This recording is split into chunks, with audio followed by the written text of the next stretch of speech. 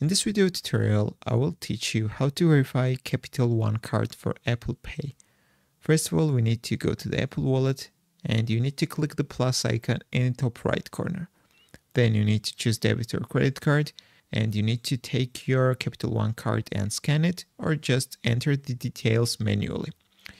After you will do it, if you want to verify your Capital One card, you need to close this and you need to follow these steps. First of all, you need to go to the App Store and you need to download the Capital One mobile app, download our app and agree to receive push notifications. That way you can enable mobile app verification on your device. Let's go on the second step, manage devices in your settings.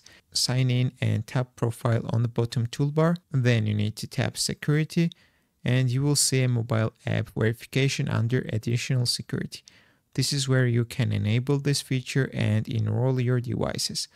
After that, you will look for the mobile app verification request. For this extra layer of security, Capital One will send you a push notification like it's shown on the picture, guys. When we need to verify it's you. Open the Capital One app to approve the mobile app verification request.